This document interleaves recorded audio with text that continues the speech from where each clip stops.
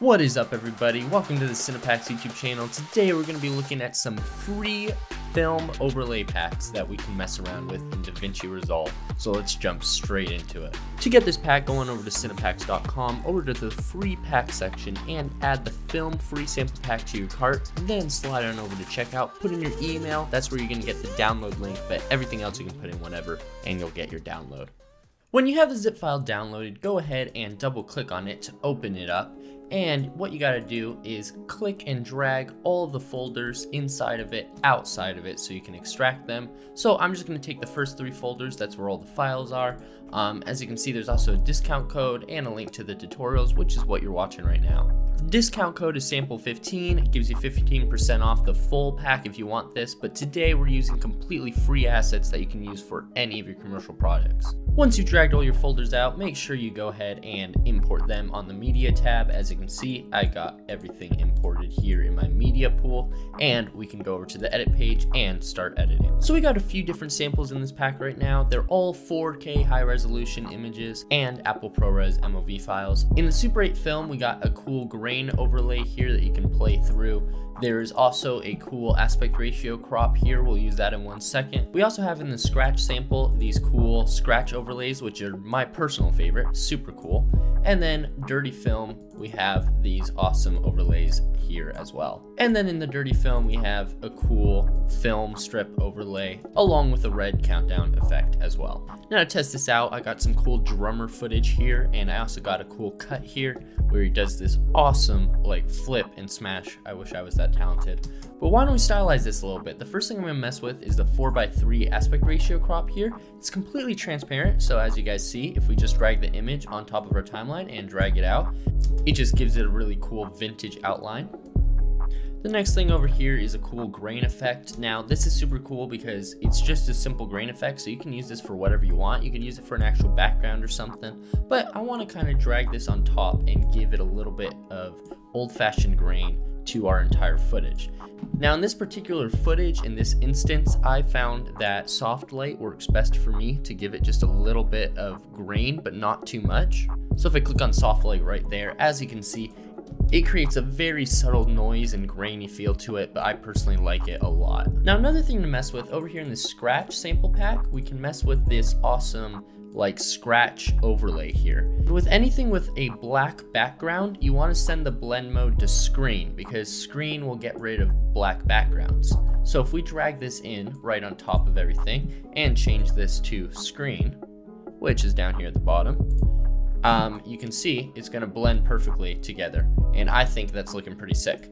Now if I move this out a little bit, there's one point in here where it flashes to white. There it is right there. So I'm going to use my arrow keys, and right there on this frame, if I make sure the clip is selected and go ahead and press M, as you can see, it'll drop a marker right there. That way we know exactly what frame the white is on. So I'm going to drag this over and line up the marker directly with the cut, so we create a transition here. So if we play this through, we'll have an awesome flash transition. Now, I personally think this works best with white, but of course, if you want to change the colors, you can. So go ahead, click on the clip. You just slide on over to the color page and make sure your clip editor is open. That way you can make sure you have the correct layer selected, which would be this one. Then go over to your RGB right here and just mess with all the outputs. So if I want to make this like a blue color, I could kind of drag up the blue a little bit, subtract from the red to just kind of give it a really cool like neon blue color.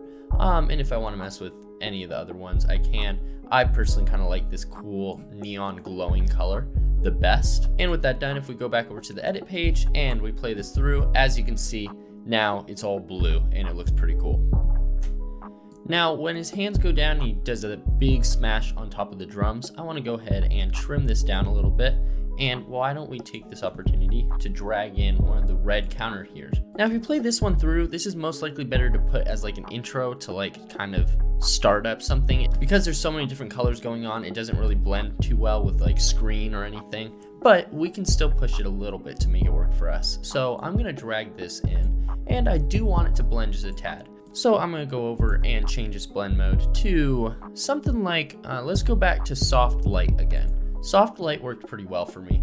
And if we play this through, After that goes down, right when he smashes it down, I want it to kind of change the tone, which is why I'm going to bring this in. So right when he hits the drums, bam, we got that cool little effect. And also you can see it adds a heavier amount of noise as well, which it's kind of layering with the grain that we already put on top of it. Now, while I do like all of this noise, and I also like these symbols that show up, I don't really like the numbers here. I don't think they blend too well right now. So all I'm gonna do is right around here, I'm just gonna chop this down and hold down Alt to duplicate it, and I'm gonna drag it out a few times. So then if we play it through, you can see that it loops and that symbol flickers a few times, and if we just do it for that amount of time, I kind of like how it looks. Now to push this a little bit further, we can of course take this into the color panel as well, and if we go over to our basic color correction panels right here, we can kind of lower the lift a little bit and raise the gain a little bit, so it has a little bit more of a pop to it. We could also just go over to our RGB, change it to monochromatic, and that will get rid of any red color if we don't want any red. As you can see,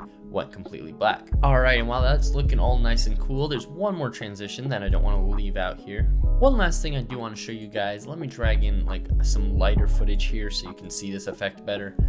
It would be the dirty film strip overlay here. Just drag that on top of any of your footage here, and if you click on it, because it's white, you're gonna want to switch this to something like multiply.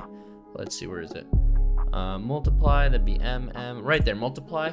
And multiply will basically multiply the luminance values of the lower clip and the higher clip, and by doing that you're going to get rid of all the white. So as you can see, you got little sprockets in the corner that show up, and then we also have all these detailed hairs and dust and everything that flies over the screen, and it looks really cool. If you wanted to change the color on this, I would suggest that actually going into the color page, you should probably invert it. Just go over to the effects tab and type in invert, and if you drag that in, it remaps everything. And why don't we click on monochrome just to make it black and white. But what this allows us to do, if we right click and add a new node right there, now we can go into our outputs here and we can kind of adjust the colors to give us like our blue effect that we want again. And there we go, see what that does. So if we go back over to the edit page, what we need to do, we don't want this on multiply anymore because we inverted it, right? So put it back to screen, and as you can see, we got a nice little color change there again as well, and it looks really sick, kind of neon glow. Alright guys, that just about wraps it up for today. So that was an awesome free sample pack that you guys can mess around with. If you guys want a full-size pack that comes with tons more assets that you can mess with, go on over to cinepacks.com and use the code SAMPLE15 during checkout. That'll give you guys 15% off your order. It's definitely worth going and checking out, especially if you guys like this. So anyways guys, have a great day and happy editing. Peace.